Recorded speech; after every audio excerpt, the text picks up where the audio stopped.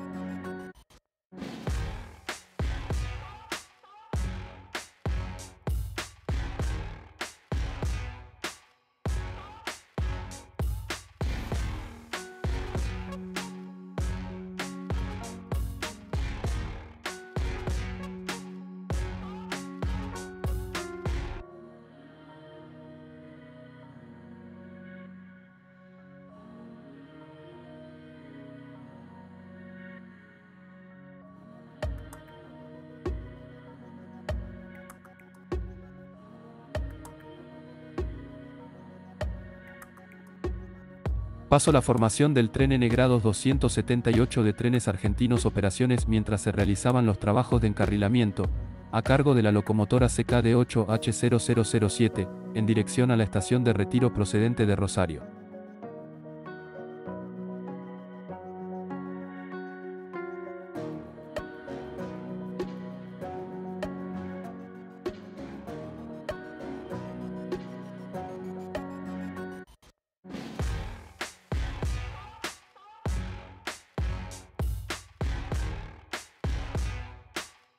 Posteriormente, los empleados de Trenes Argentinos Operaciones, pertenecientes al área de vía y obra de la línea Mitre, iniciaron la maniobra de desplazamiento del balasto con el objetivo de instalar los encarriladores y así permitir que el coche de pasajeros regrese a su posición sobre las vías.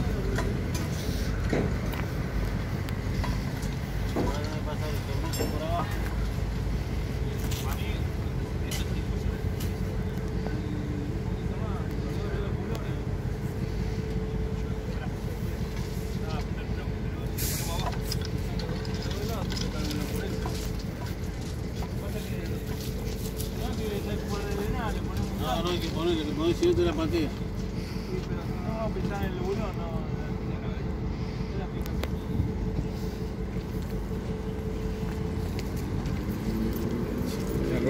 Buena. Una vez que la formación ferroviaria fue correctamente encarrilada, partió hacia la estación San Martín con el propósito de realizar maniobras de ajuste antes de continuar su trayecto hacia Depósito de José León Suárez.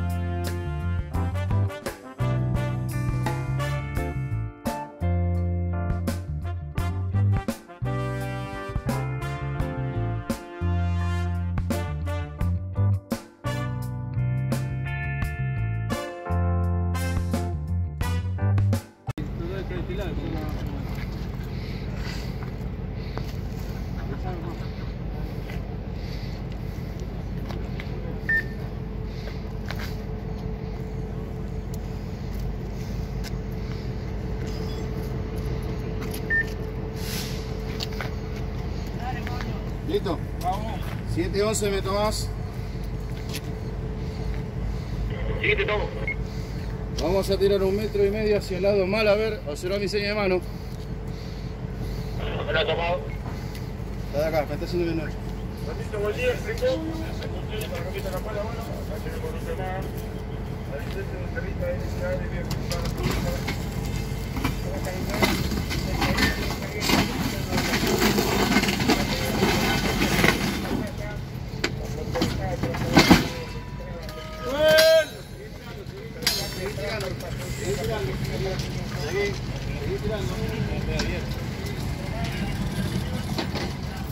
¿Listo? No, vamos a hacer cambio. Vamos a hacer cambio, vamos a hacer cambio.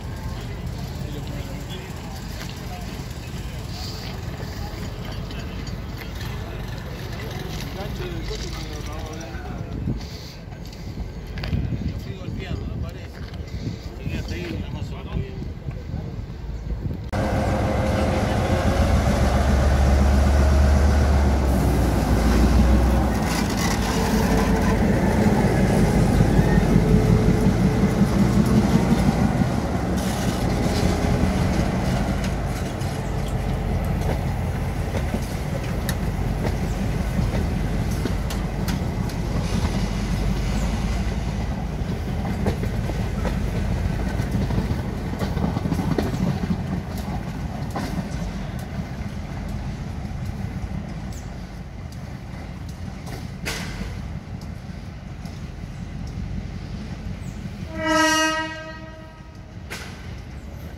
Al mismo tiempo, procedente de Escobar, ingresó a la plataforma 2 de la estación Villa Ballester, siendo conducido por la locomotora G22 A714 de Trenes Argentinos Operaciones.